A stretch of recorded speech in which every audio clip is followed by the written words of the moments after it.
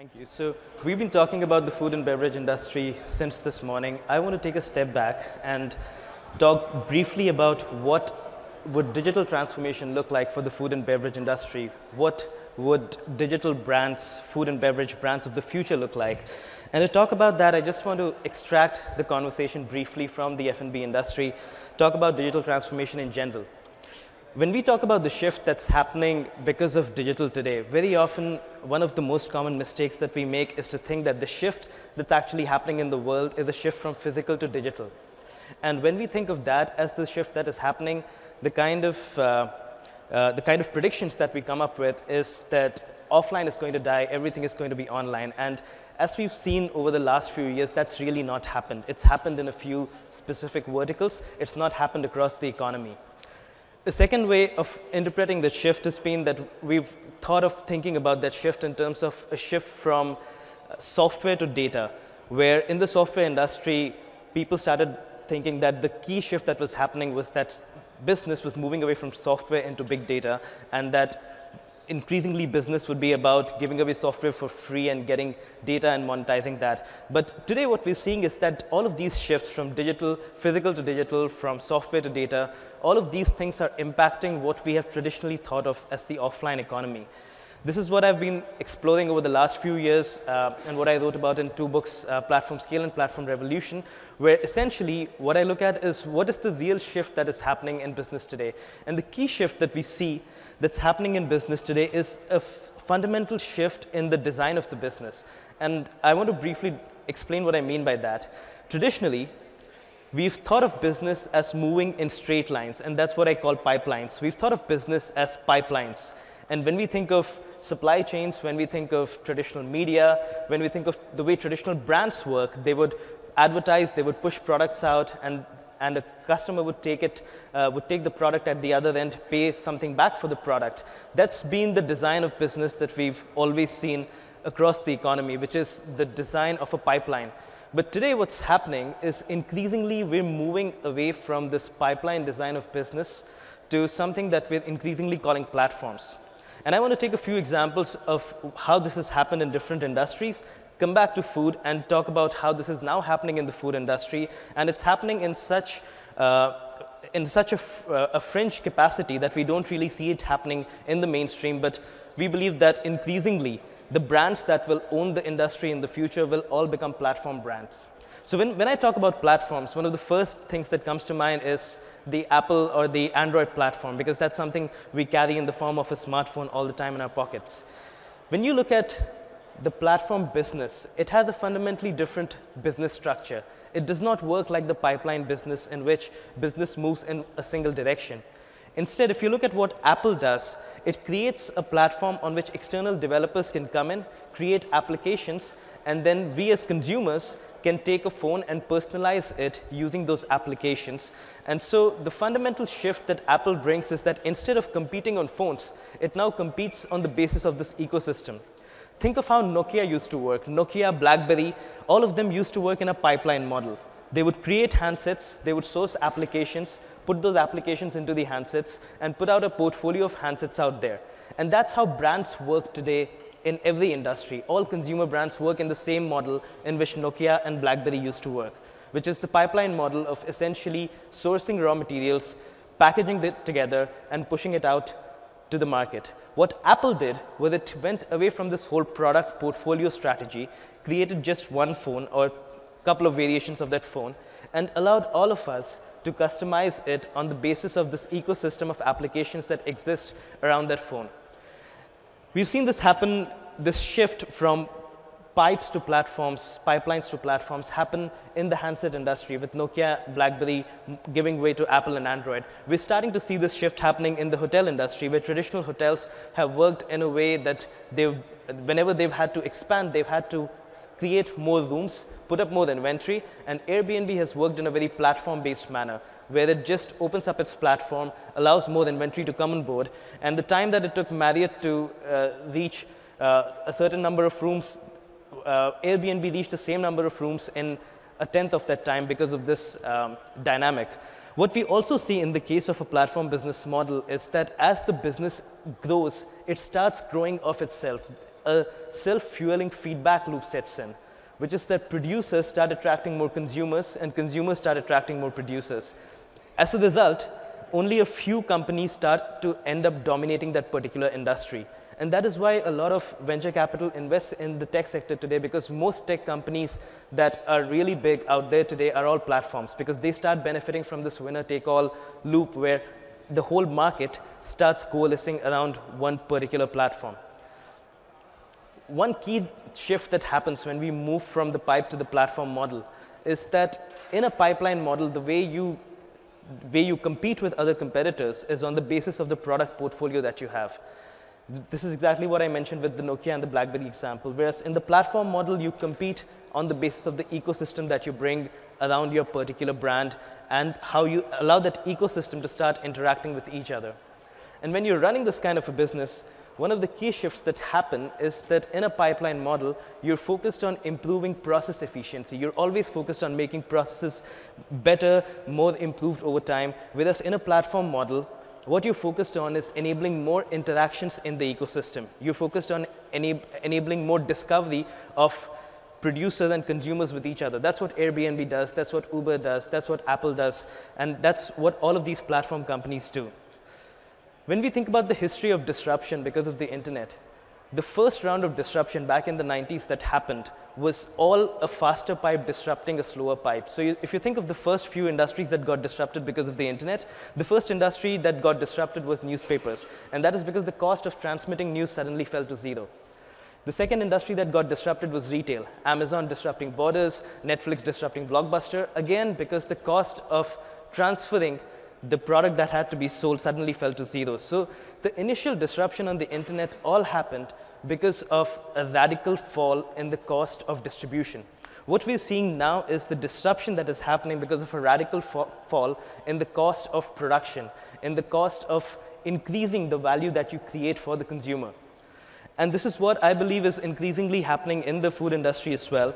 Earlier this year, Theo, who spoke this morning from Accenture, and I collaborated on trying to figure out what is the kind of platform play that's happening in different industries, whether which are not traditionally technical. And we started to think about what does it mean for brands, consumer brands, whether in food and beverages, whether in healthcare, whether in beauty, whether in travel, what does it mean for all of these brands to start becoming platforms? And we isolated it to essentially three kinds of ways in which platforms have come in to change industries in different ways. Two of these are increasingly visible but are not transformative enough. It is the third one that we believe is probably going to be the most transformative when it comes to the future of brands. The first is what we talked about briefly today, which is that platforms allow new markets to be created, and that's what foodpanda does. It creates a new market for food delivery. We've seen a lot of different cases where platforms have allowed entirely new markets to be created.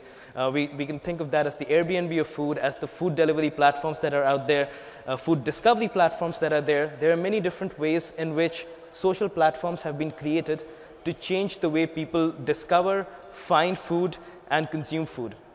The second way in which platforms have transformed the food industry over the last 10 years or so has been by opening of supply chains, where essentially the disruption happens on the producer side of it. And instead of just sticking to your traditional producers, you start opening up your supply chain and start allowing new producers to come in.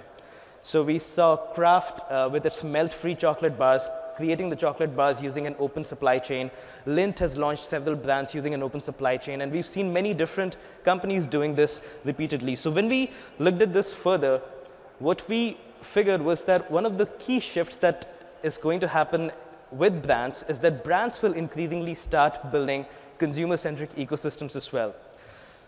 One of the brands that is doing this today is a company called McCormick Foods. What McCormick Foods does is traditionally it's been in the business of selling spices.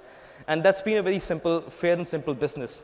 Today what it's launched a service called FlavorPrint.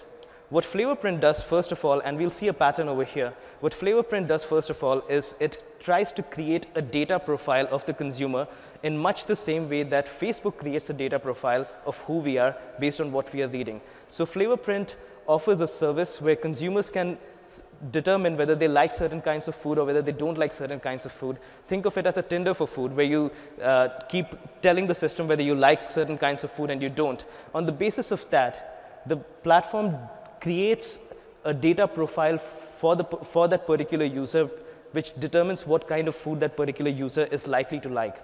And at the back end, they've mapped this down into 33 different kinds of tastes. Tastes could vary from sweet, salty, savory, cheesy, whatever.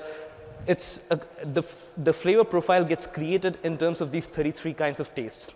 On the basis of that, the second thing that the platform then does is it starts recommending recipes to users based on their flavor print.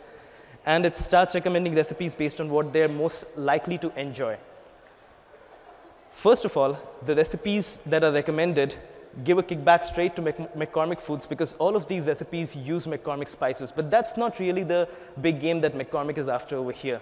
The bigger game that they're moving on to now is they're increasingly creating communities of food where people with similar taste profiles are being connected with each other. They're allowing them to swap recipes, and as a result of that, consumer engagement through these peer communities is increasing.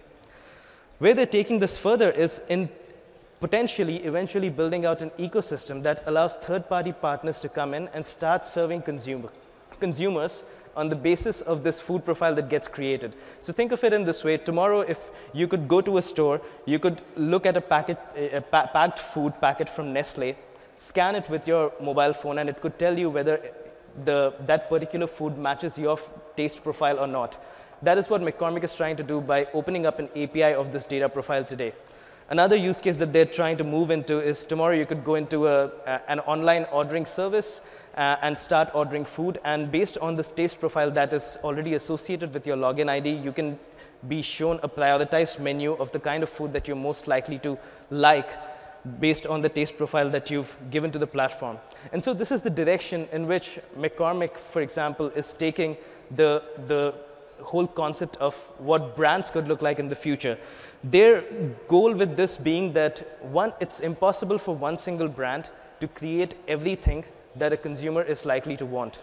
But if you can own the single point of access to the consumer, which is the information about the consumer and the likes and dislikes of the consumer, then you're likely to pull an entire ecosystem around yourself to serve that particular consumer. Essentially, what they're doing is they're trying to bet on what Facebook did to the media industry, where today media companies individually cannot live without participating on Facebook, and on Facebook they cannot participate on their own terms. And that's really the play that McCormick is trying to play over here with this particular platform as well. We've seen a similar thing happen in many adjacent different industries as well. So if you think of the pharmaceutical industry, it works in a model that is very similar to the food industry, where there are significant fixed costs to new product creation, but once the product is created, it gets commoditized very fast. So in the pharmaceutical industry as well, Walgreens is doing something very similar to what McCormick has done in the food industry. Walgreens realized that when people walk into their store, they're not just buying medicine, they're giving the store a lot of data, but it wasn't using this data. So as a first step, it launched a loyalty program so that people would start coming back and buying medicines repeatedly from the same store, from Walgreens. This helped them build out a health data profile for these particular patients who would keep coming back to Walgreens. And what Walgreens realized was that patients, especially those who have long-term illnesses, can end up giving a really rich data profile to Walgreens, much richer than most hospitals have.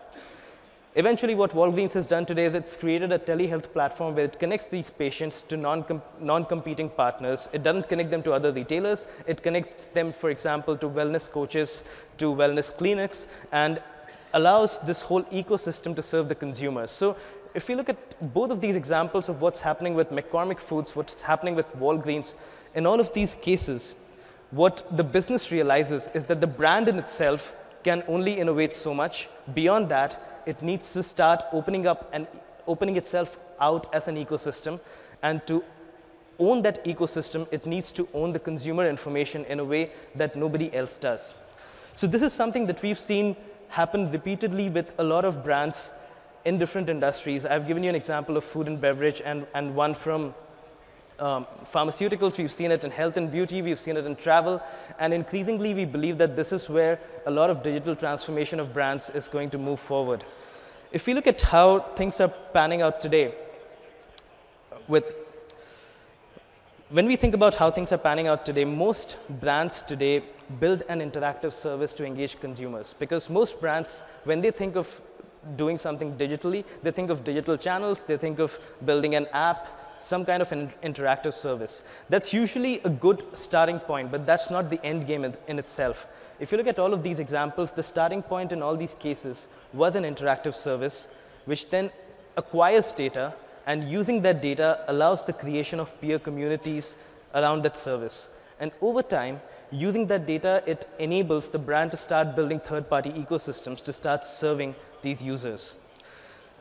There's other examples of this in the food industry where brands have started moving in this direction. So if you think of Kraft with its iFood app, it allows you to plan what you want to eat, and using that data, it then connects you to the closest grocery store that has the right ingredients for planning your meal. And so that's how they've created a whole ecosystem to serve the users. Another example of that is what Coke is trying to do with the Freestyle app, where they've tried to create an interactive service, but they've still not been using the data to move beyond this. So if we look at this whole journey, most brands today focus on building an interactive service, and that's usually a very good first step. But the real game over here and the real opportunity for long-term sustainable competitive advantage over here is to move that interactive brand to an opportunity to get more data into the system and then use that data to start creating an ecosystem around the brand.